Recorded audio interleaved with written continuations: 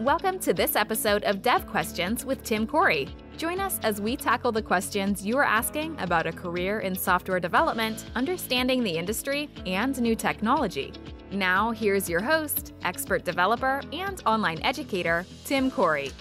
What does a lead developer do? And how do I become one?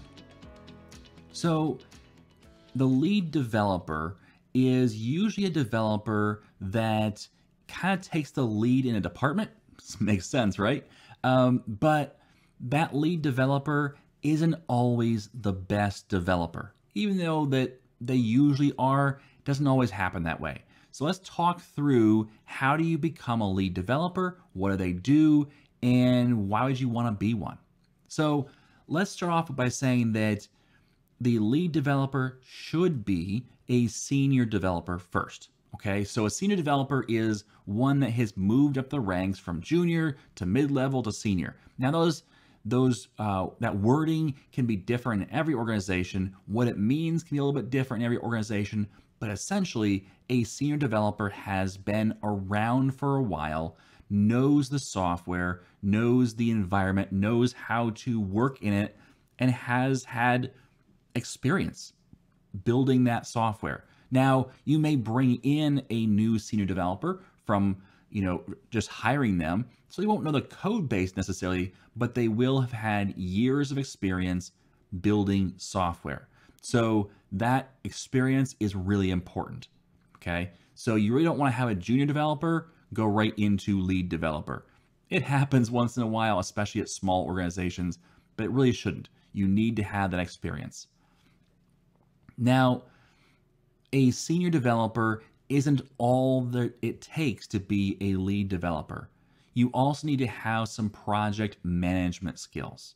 Skills to be able to not just write code, but also to figure out the best way to get from point A to point B, the things you have to do in concert together in order to get something accomplished. For example, a lead developer will think through, okay, if Mary's working on this part and Bob's working on that part and Sue's working on this part, then, we can all get together and kind of move forward here. And this is how it's going to work. And here's how it's going to, intermix. So that project management skills and figuring out the path through to success for that will be important. But also there's some leadership skills involved in being a lead developer. Makes sense again. So leadership has to do with interpersonal skills, being able to communicate well with other developers, not just be a heads down developer who doesn't talk to people real well, who doesn't interact real well, who rubs people the wrong way. That's not gonna fly as a good lead developer. A lead developer needs to be able to win the support of fellow developers through how they act. So there is some leadership skills necessary. Now, what's the purpose of a lead developer? Well, a lead developer sets the direction for a project. They point everyone in the right direction. This sounds a little like what a manager does, but management isn't always a developer position. Sometimes you move developers into management and then they can do some of this, but really you want a lead developer to be the one setting the direction, saying, okay, here's how we're going to build this application. So for instance, when you have a brand new application, a lead developer might say, okay, here is the structure we're going to set up. We're going to work with ASP.NET Core. We're going to build our class libraries in .NET 6. We're going to make sure that we have these things in place, maybe dependency injection. We're going to set up these best practices as well. And that's the next thing, the purpose of a lead developer is to set up those best practices.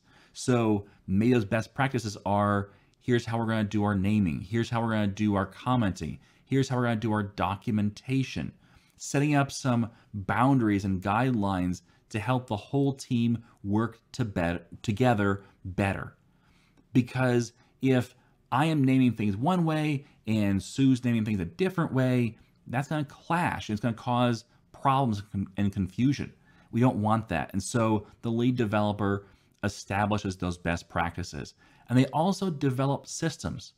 Maybe there's a better way to create software. Maybe there's a way that you can work through a pull request or work through commits, and how you do that the most efficient way. A lead developer will help establish those systems. Now you may ask the question, well, what's the difference though between a lead developer and an architect?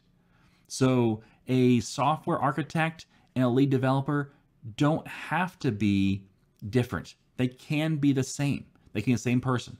But in some organizations, they will be different. And in that case, the architect will, if we think of this in the terms of building a house, the architect would create the blueprint. Say, okay, we're going to need to have a piece that does this, a piece that does this, and lay out the blueprint. And then the lead developer is like the project foreman, the person who comes on site and guides the building crews. The person who says, okay, now we have the blueprint, let's read the blueprint and say, okay, you and you go over there and build this out, you and you go over and build that out, and starts laying out how they're going to do things and implement the blueprint. Now, how do you become a lead developer? First step, if you've listened to me at all before, you probably know exactly what I'm going to say next, but it's really important. The first step and the best step and the biggest step in becoming a lead developer is practice. Practice is so important. Remember I said that a senior developer needs to have experience? Well, a senior developer should be a lead developer. A lead developer should be a senior developer. So therefore, a lead developer needs to have practice. So you really need to have lots of practice building applications. Because remember that the lead developer sets the direction, establishes best practices, and develops systems. Well, how can you set the direction? How can you establish best practices? And how can you develop systems when you haven't done it a lot? Maybe you say, okay, we're going to do solid. How much is solid? What parts of solid? How detailed are you going to get into solid? Do you know? Okay, you can't lead people if you don't know the answers to those things. Because if you just say, let's do solid, one person will implement solid differently than the other person will. You have to have a clear vision for what you want to see, and that clear vision comes from experience, and experience comes from practice.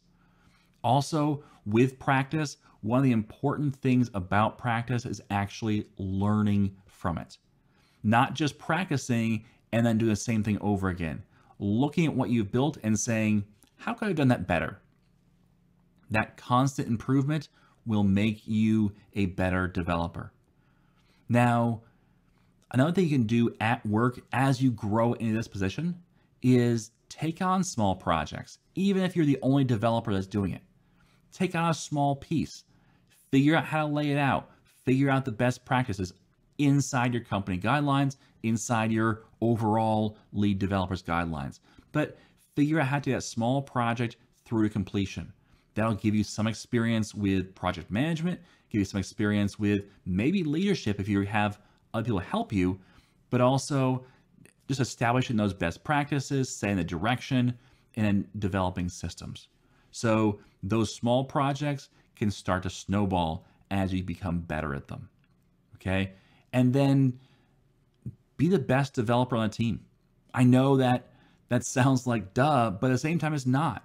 Because the more you push for that, instead of saying, I'm going to come in, do my work and leave, the more you push to be the best developer on the team, to be continually growing, to be continually better than you were 6 months ago, that will be noticed. And that will start to attract leadership to you. People will start to give you more work, more leadership roles, more opportunity to have a voice in how things are done. And then with that, practice your interpersonal skills. Work on working with people instead of against people. Work on being a help in the environment, not just a complainer in the environment. Because you can't be a person who's always complaining and be a good lead developer. Because you know what? You're going to find out that when you actually get into lead development, that you're going to make mistakes. And if you've always been critical of others who've made mistakes, then when it's your turn to make the mistakes, everyone will be critical to against you. And that doesn't help the team. That doesn't help move you forward. So work on those interpersonal skills, grow your relationships, and really be humble about what you're doing. Okay? So those are my thoughts on being a lead developer. It can be a great position. It can be one where you really see a lot of success and a lot of fulfillment in seeing your vision move forward at your company. But it is one you have to work towards and earn. It's not just something you can just apply for. You need to have that experience, because even if you got hired to be a lead developer, if you don't have the experience, the practice, the interpersonal skills, the leadership skills, the project management skills, you're really going to struggle. And it's going to be a very, very difficult thing, even if you succeed. So I encourage you to grow those skills over time. All right. So thanks for listening to this week's episode of Dev Questions. I don't know if you know, but this is not only a podcast on all your favorite podcast players, but also a video podcast on YouTube. So if you haven't checked one or the other out, check them out and subscribe. I appreciate it. Have a great day. And as always, I am Tim Corey.